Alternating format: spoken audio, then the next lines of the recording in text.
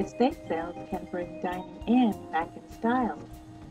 More than any other room in the house, the dining room has fallen victim to lifestyle changes.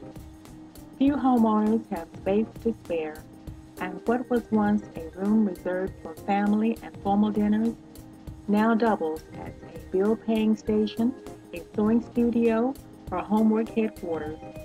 For some busy families, just clearing off the dining room table is a project in itself.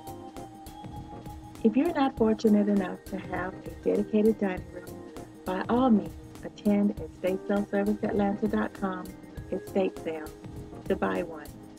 Link it to the adjoining living room.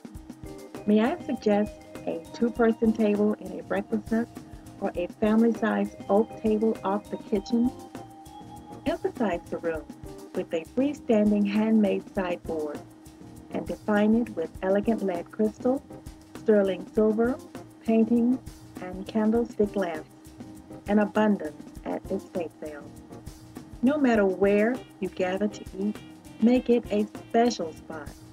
After all, many important decisions about having an estate sale or which estate sale to attend often takes place around the dining room table. Thanks for watching. Please subscribe and watch our videos daily.